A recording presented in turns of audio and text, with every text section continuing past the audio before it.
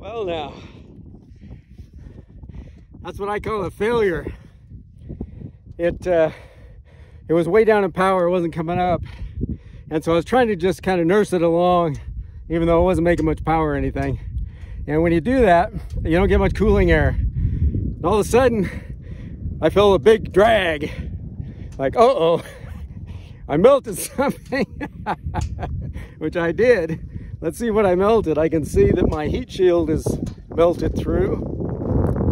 Oh yeah, there it is. Melted heat shield. Luckily, that's not a place where any fire comes out.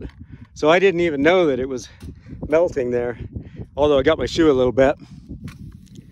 And so I guess the heat shield dropped down in the dirt. You can see that big scratch on the ground. You know, sometimes things go really good and sometimes they don't.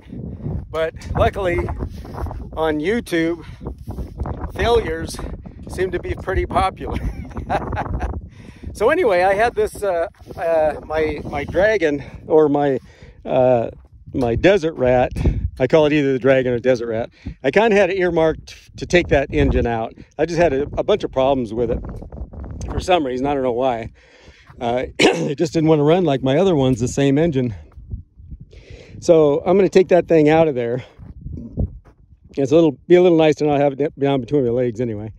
I'm going to take that thing out of there and put a couple big, probably oversized triple valvelesses on the back, or something like that. We'll get it powered up, give it even more power than it has with this. So anyway, this engine did a lot of moving. I see my steering is completely out of the hole there, so things were moving around pretty good.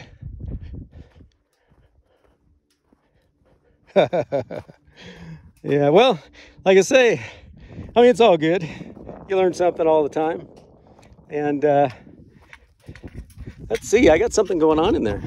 Oh, you know what?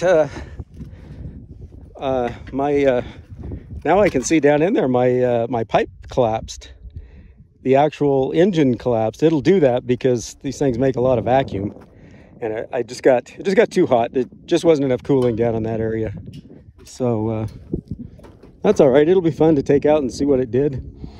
Because I build these things myself, it doesn't cost me a lot of money, and this is what I love to do. We'll yank that thing out of there, throw it in the bone pile, take the head off, make some kind of super cool new engine for it, and then we'll get on down the road again. We'll have lots more fun. Well, anyway, thanks for riding along, everybody. Glad you didn't catch on fire. Make sure to like, share, and subscribe, and I'll see you next time.